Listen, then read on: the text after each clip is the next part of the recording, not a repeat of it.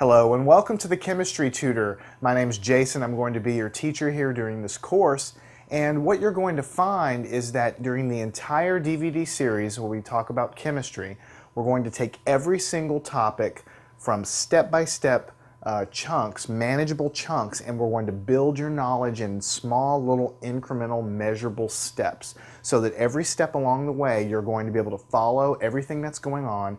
Before you know it, you'll be balancing chemical reactions and calculating the yield of a chemical reaction without any problems. Now, I will tell you that chemistry is one of the subjects that a lot of students really do have trouble with when we first begin.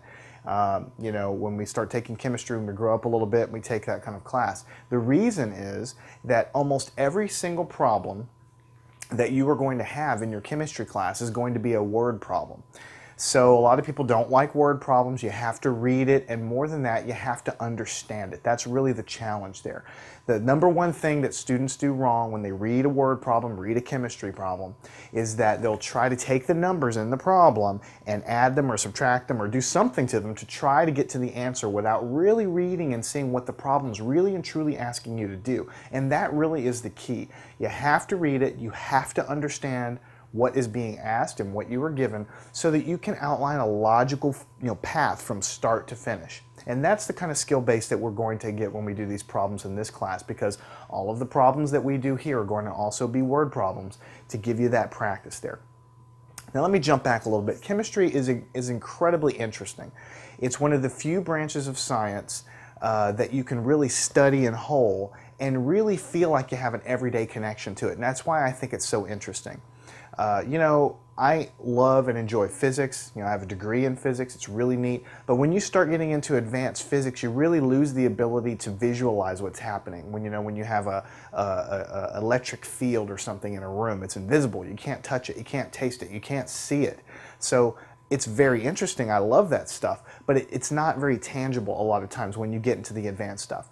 But chemistry is something that you can open up your kitchen, open up your refrigerator, and see things that were made chemically all around you. So it's something that you come into everyday contact with, The plastic that you use when you put it in a Ziploc bag or a zippy bag or something and throw it in the freezer, some kind of food. That plastic is a long chain of atoms that are bonded together, and someone designed that chemical to be strong, to be plastic and pliable so we can move it, to be temperature resistant. It was engineered to serve a function, and they built it, they put it together, and we use it every day.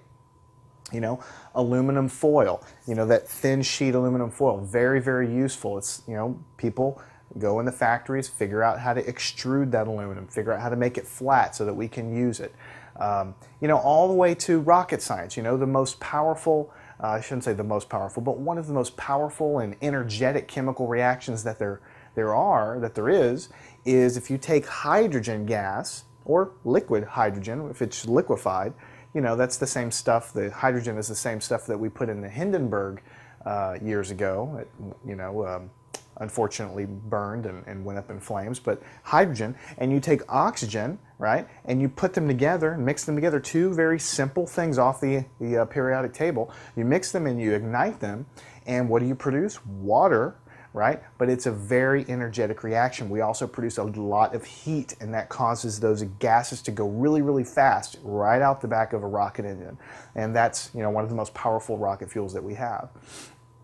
So we go all the way to rocket science. We can really understand how chemistry can boost a rocket into space, all the way back down to your kitchen. If you take, some baking soda right off of the shelf, and you take some ordinary vinegar right off the shelf, and you put some baking soda in the cup, you pour some vinegar right on top of it. You don't have to light it. You don't have to blow on it. You don't have to cool it. You don't have to heat it. But just the act of pouring those two things together will cause a chemical reaction to happen, to bubble up, producing a gas, and we'll talk all about that stuff a little bit later. But I guess the point I'm trying to make is that chemistry really is all around you.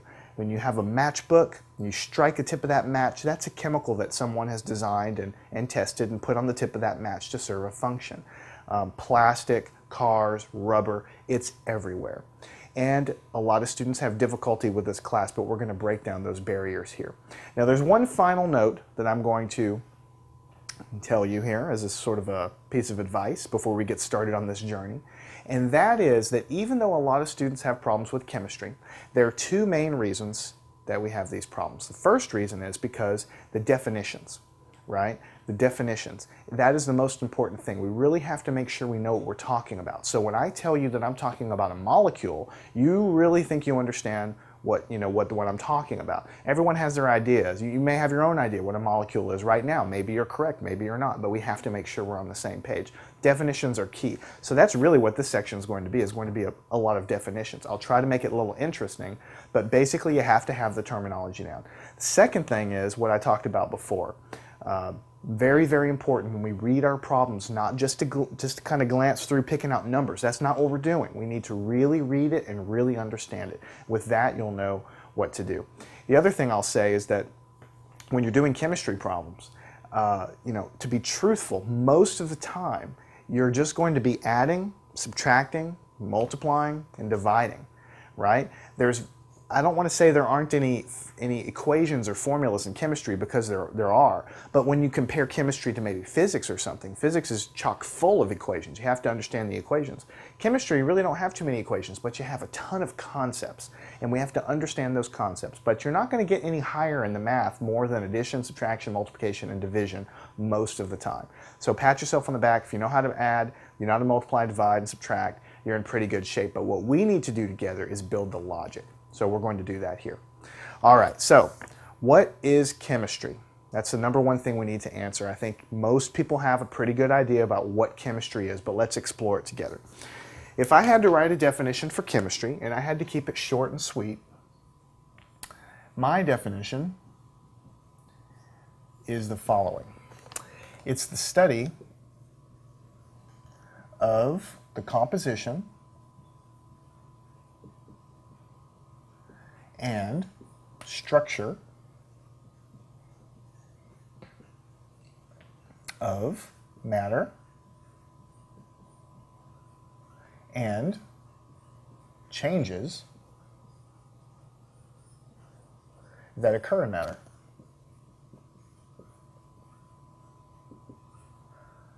Now, one thing I'll say for everyone here listening is that when I write definitions, and I try not to front load all of the lectures with definitions, but we just have to do it in this case, I'm going to generally write them down because it helps me articulate what we're saying. It forces me to read every word, and I think it forces you to read every word. So I could blast the screen here with a large definition that you have to kind of scan through, but I think there's something gained in reading every word as it goes up on the board, just like a regular classroom. So that's what we're going to do.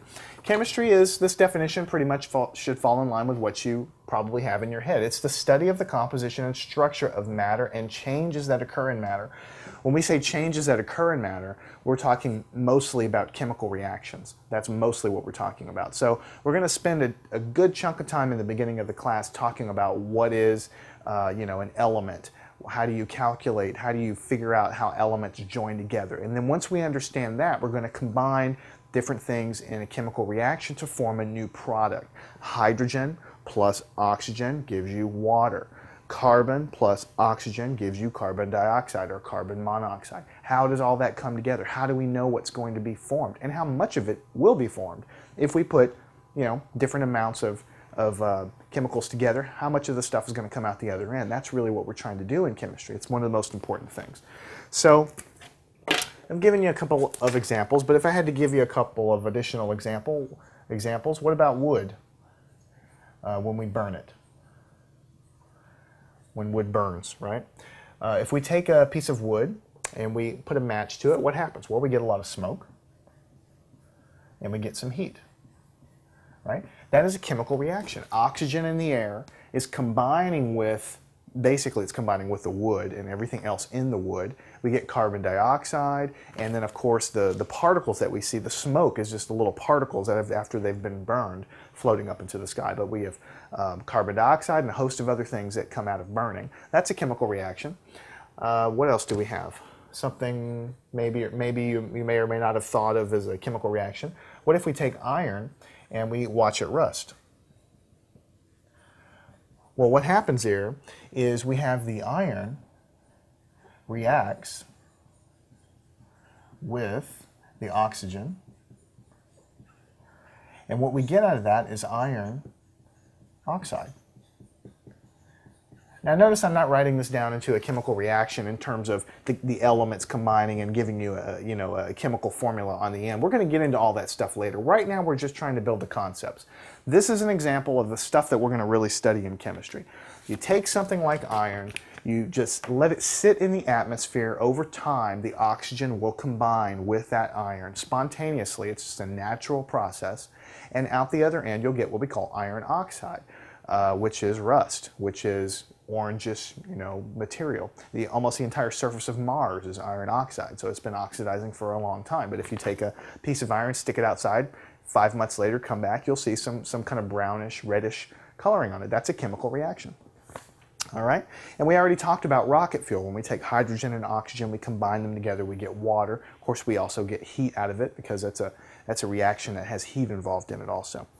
All right, so that's just a general idea, general overview of chemistry in general, the kind of things that we're going to be looking at. Now, obviously, chemistry is a mathematical science, so we're not just going to be writing words down. We'll have elements and we'll have amounts and in terms of how much of things that we mix together and how much is produced, and that's what we're going to be interested in calculating.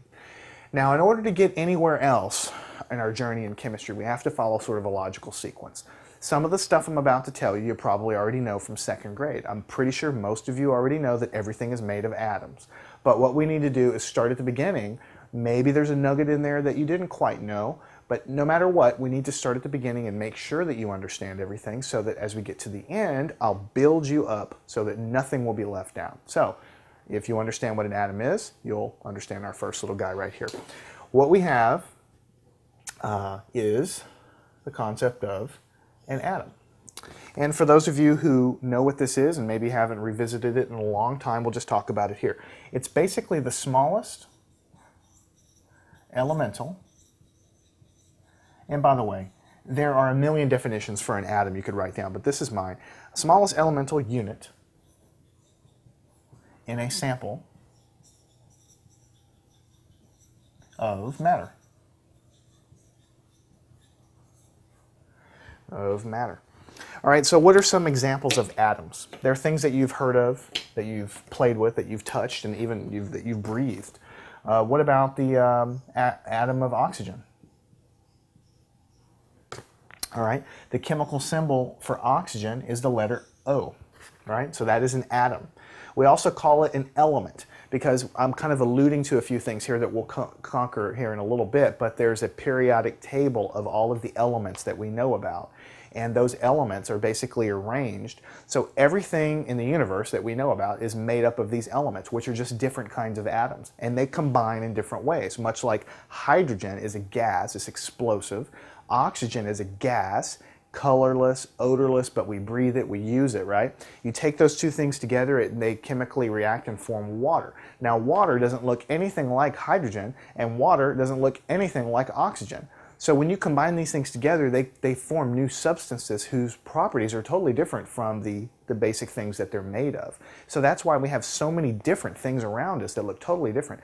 The plastic in a bag, the rubber in a tire, the glass in your house, they're all made of atoms, which are just combinations of different, or I should say they're made of different combinations of these atoms, which are these elements that we have all around us. So an example of an atom is the element oxygen, chemical symbol O. How about nitrogen?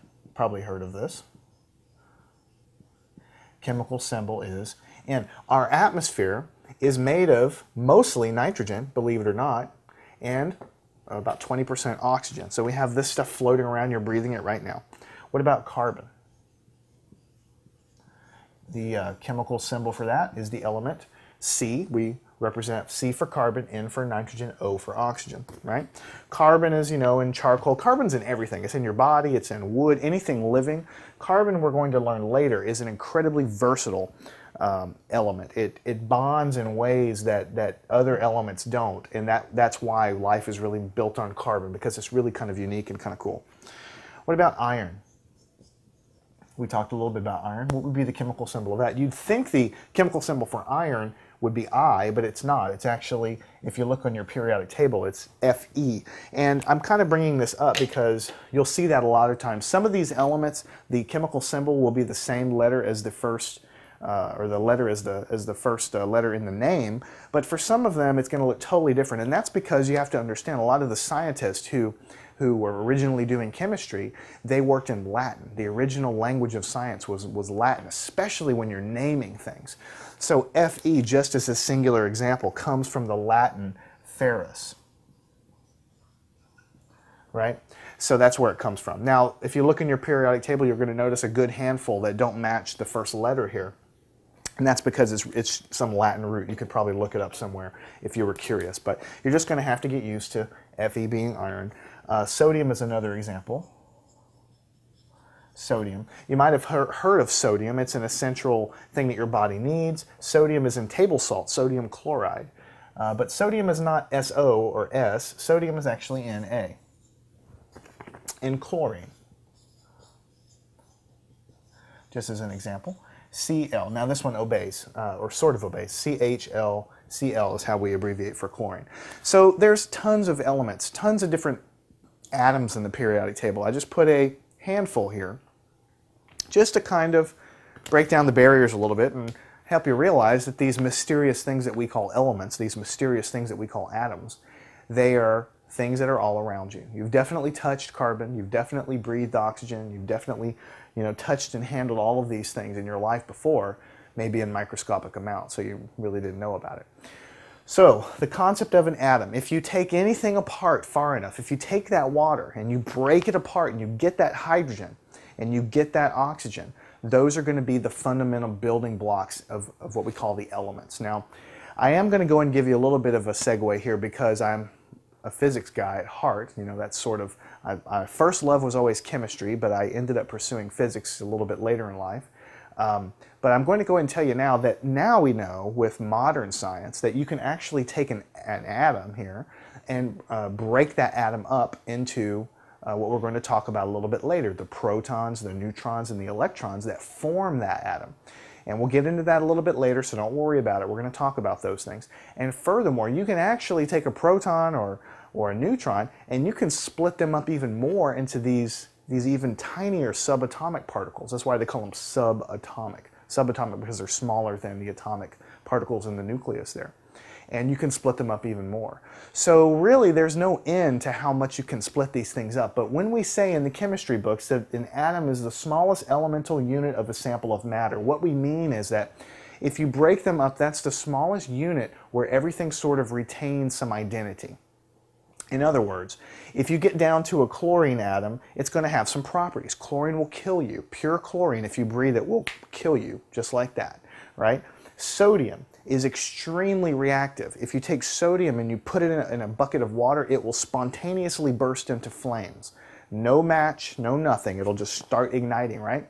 So these are different properties because these are different atoms. But if you bust these atoms apart into the protons and the neutrons, then you sort of lose the identity of what the thing was, because all the protons really look the same. All the neutrons really look the same inside of an atom. All the electrons really look the same. So when we say an atom's the smallest elemental unit, we're not saying you can't break an atom apart anymore. We're just saying that that's the smallest unit where things sort of have some identity, different properties, right? Different melting points, different reactivity, things like that.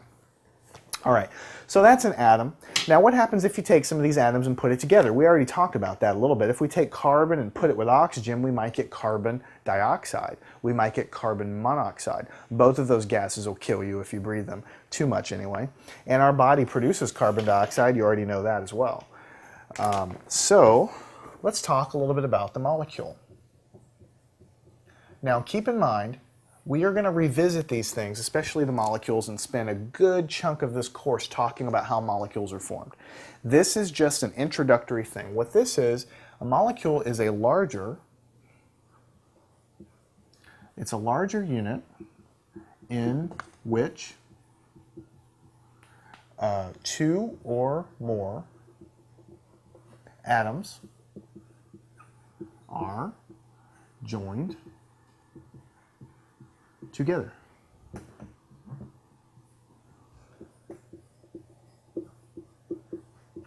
And that's kind of, I think, what most people think about when they think about a molecule. They think about this chemically joined thing that has some properties, like the water molecule. That's probably the most common molecule everybody knows about. We drink it every day. It's oxygen and hydrogen put together. And so I'm going to take this opportunity to write down something that I know you already know. Water is H2O. And we are going to get into this a whole lot later, but what this is basically saying, I think most of you know, is it's two atoms of this guy we call hydrogen, which is an explosive gas, very reactive, combined with one atom, a heavier atom, which we call oxygen, that we breathe. And so these things come together. Heat is involved in that reaction, and this guy is a molecular unit. That means that if we go and take a microscope and look at this, a sample of water, we'll see, if we could see molecules, right, because they're really small, but if we could see them, we would actually see little units floating around with two hydrogens and one oxygen. That's a molecular unit, right? And the properties of water have nothing to do with the properties of the things that make up the water.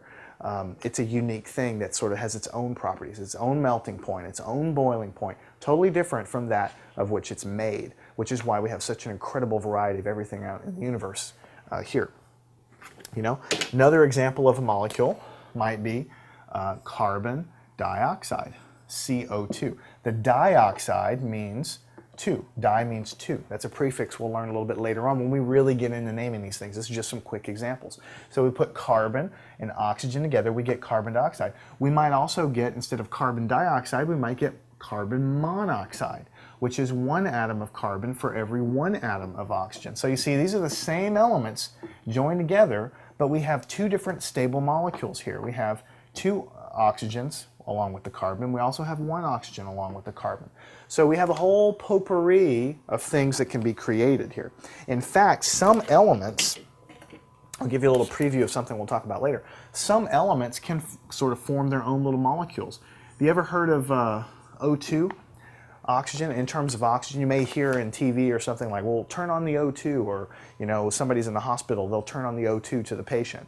That is oxygen gas. That's because the element oxygen, the thing that we're calling oxygen here, see, I just put O here on the board, but it turns out in real life, oxygen, along with a few other elements like nitrogen is another one, they don't really exist just one atom by itself. They really love to bond with themselves. I don't know why, they just love each other. In fact, we do know why. We'll talk about why later on in the course. But some of these atoms, if left alone, will just sort of pair up and bond, and that's totally stable. So when you get a bottle of oxygen, at the hospital, it's not pure single atoms of oxygen floating around in there. They're all bonded together in these little molecules of O2 gas. Same thing with nitrogen. You're always going to find nitrogen as N2, right? You're always going to find hydrogen as H2.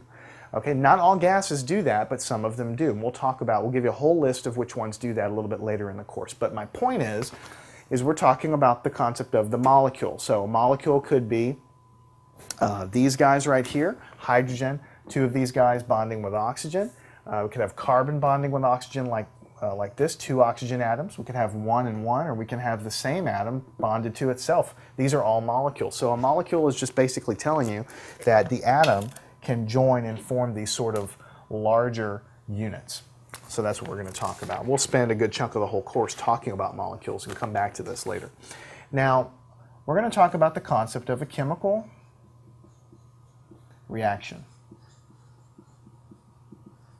A chemical reaction. What is a chemical reaction? I think most people have a really good idea of what a chemical reaction is, but just to make sure, what we're going to say here is that it occurs when matter undergoes a change in composition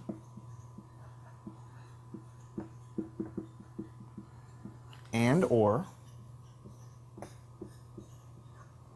a structure of its molecules.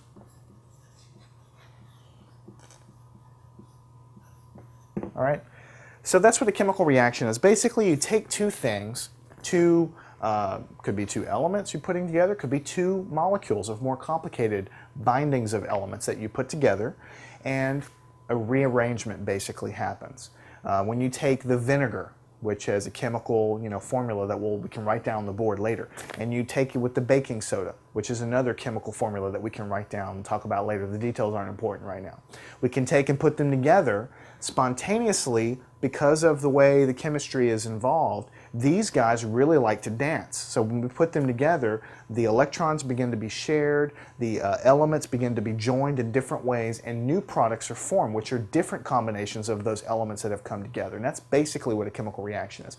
The oxygen in the air combines on the atomic level with some of the iron that's sitting in your front yard, and it produces iron oxide. That's rust. The properties of iron oxide are really not like iron. Iron is a nice shiny metal. Iron oxide is brown, rusty, brittle looking, powdery looking substance.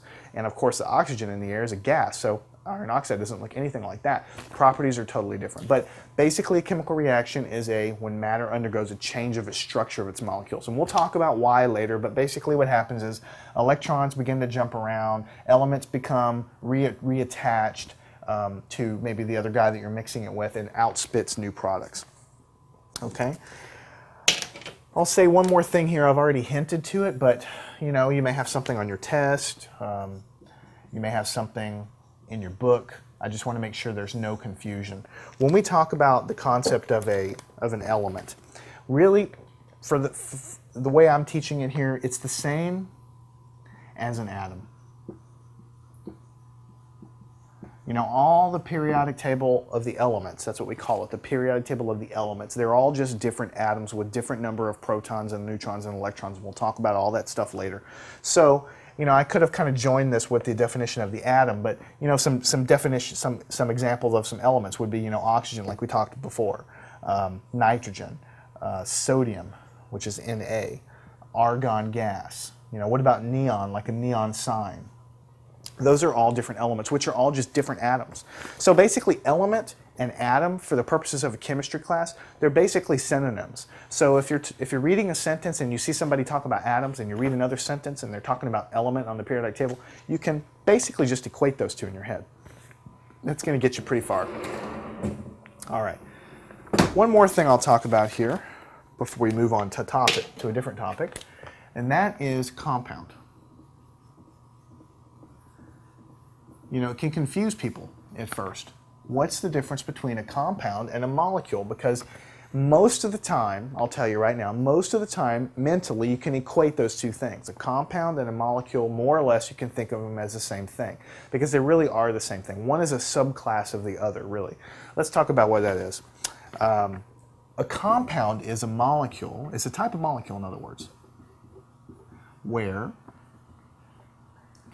let me put it like this. It's a molecule made up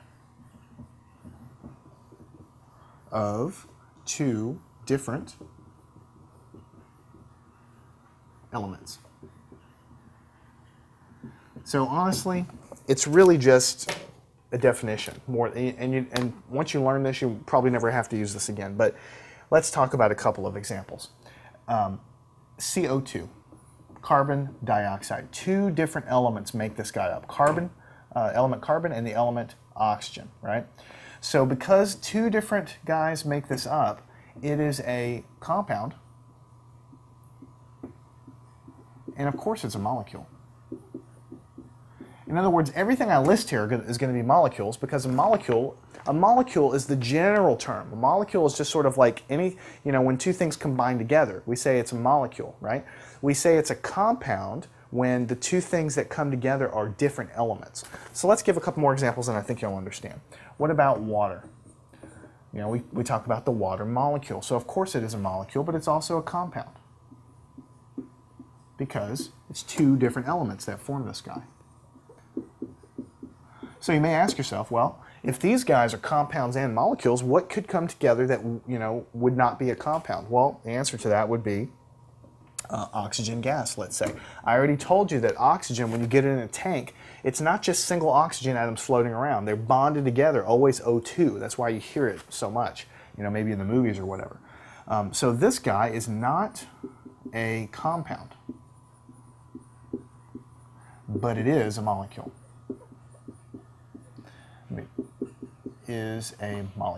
So in other words, like I said, all these things are going to be molecules because the molecules in general, when any two things comes together, these guys are not different. They're the same exact element, so we don't say it's a compound. Another example would be hydrogen gas or nitrogen gas. Anything that comes together that's the same element, it's not going to be a compound, but it is going to be a molecule. So because of that, there aren't too many things that we talk about that are going to bond together with itself. You know, these gases are some examples. There are probably some other examples out there. Most of the time, you can use compound and molecule totally interchangeably because most of the time, the elements that make up your molecule are going to be different elements, 99.9% of the time. But this is just a definition thing. So on your test, if you're asked, you know, what's the difference between a compound and a molecule? You'll know the answer. You'll know what the definition really is. All right. Let's go ahead and wrap this section up by talking about mixtures. What is a mixture? I think most people have a pretty good idea of what a mixture is. Mixture. It is when two, I'll call them substances, are, you guessed it, mixed together.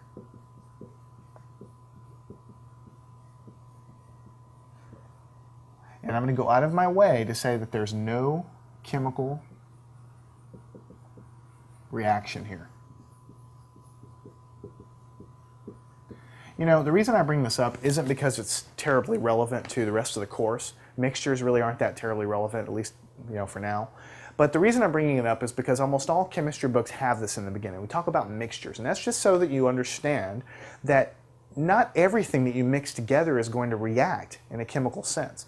Let's say you have a bucket of water, you know, and then you take some sand and pour it into that water, or maybe some rocks, or maybe some flour or something like that, and you pour it in that water and you mix it up and it's a real nice mixture, but there's no reaction there. In fact, if you let that sand just sort of sit off in a corner by itself, that sand is going to settle right back down to the bottom and the water is going to be right on top. There's no chemical reaction, there's no elements that's, you know, doing any kind of rearrangement on any kind of molecular or atomic level. Everything is just sort of there and it's in the same space, but it's not actually chemically combining. That's what we call a mixture. All right. So to give you a few more definitions, we say that we have a homogeneous mixture.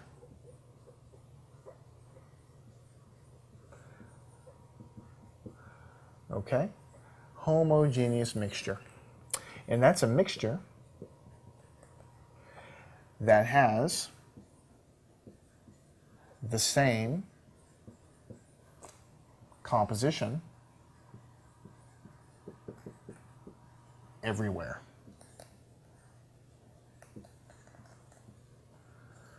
Okay, what would be a good example of a homogeneous mixture? That would be, an example would be salt dissolved in water, H2O. We're in chemistry class, so I'm going to start writing water as H2O. Salt dissolved in water. So the salt is not really chemically combining with the water. In other words, we're not forming a new compound with hydrogen and sodium, or, you know, we're not actually rearranging the atoms there to produce something new. But what does happen is the salt atoms sort of, they kind of fit between all of the water molecules. So that salt that you pour in there, it kind of disappears. Well, it doesn't really disappear. It's just that the salt crystals break down so small that the little atoms of sodium chloride, the salt, kind of fit between the water molecules. So we say it's dissolved. Now, if you take a sip of that water from the top, it'll taste pretty salty. Right? Now, if you take a straw and put it to the bottom, assuming you've mixed it well, then you take a sip from the bottom, it's going to taste pretty salty. More or less, it's going to be the same saltiness as the top of the water, from the bottom of the water. So the mixture, so to speak, has totally and evenly distributed everything everywhere. So it's the same consistency at every single point. Totally unlike the sand that we talked about a minute ago. That's not mixed well at all. It's totally separated. But the salt example, everything's mixed together well. So we call it a homogeneous mixture. The prefix homo means the same. So when you think of it that way. Homo means the same, so it's the same composition everywhere. So since we're talking about different kinds of mixtures, we have a homogeneous mixture. Then you would also have a heterogeneous mixture.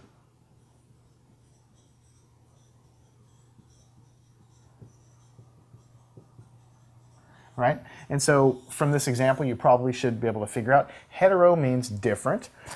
So what this means is that the mixture varies in composition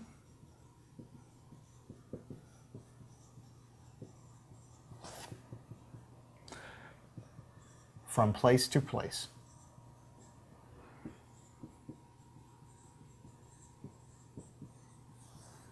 Okay, and the example that we just talked about is sand in water. Yeah, you can mix it up really well and it'll look pretty good, but after 5 minutes that sand is going to settle to the bottom, so that's heterogeneous. Rocks in dirt. You don't have to have a liquid to have a mixture. I mean, you can have potting soil, dirt, and you can mix some rocks in there, but unless you mix it, you know, incredibly well, the odds of the composition of that mixture being exactly the same everywhere are pretty low. Especially if you just pour some rocks in there and give it a little bit of a stir. You're going to have some clumps of rocks over here, some clumps of rocks over here. It's not going to be totally evenly distributed. So we call it a heterogeneous mixture. Well, that about does it. This is a good introduction to chemistry. I hope I've given you a little bit of motivation. Chemistry is something that you see every day. It's all around you. Every time you breathe in a breath of oxygen, that oxygen goes into your cells. There are chemical reactions taking place that basically turn that oxygen, and they basically burn the fuel that we eat and drink every day, make energy, which allow us to move and walk around. You know, we may build a campfire. That's a chemical reaction there that's liberating energy from that wood, from the chemical reaction that goes on between the wood and the oxygen.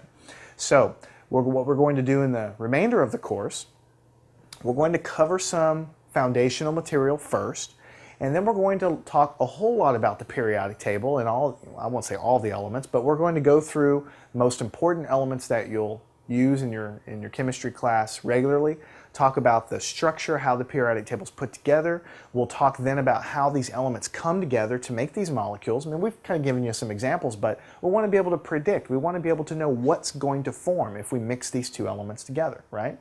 And will they form anything at all? Some things won't form anything if you mix them together. And how is that the case? So we're going to talk about that. After we do that, then we'll expand our scope a little bit more, and we'll talk about taking molecule A, which let's say it's water, and then molecule B could be some other molecule that we have, you know, sodium chloride, you know, potassium hydroxide, whatever, and we mix them together. Will they react? Will they form a new product over there? And if so, how much product will form? If we have X number of grams of things that we're mixing together, we call those the reactants. The thing that we mix together, we call them the reactants. How much product are we going to produce in terms of grams?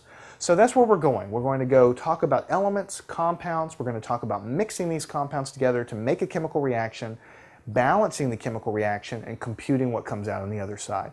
I'm Jason. I hope I've given you a good introductory lesson to chemistry. Stick with me. We're going to go through every single topic step by step with lots of examples to make sure that your chemistry class is enjoyable and that you know how to do well in your lectures, on your quizzes, and on your exams.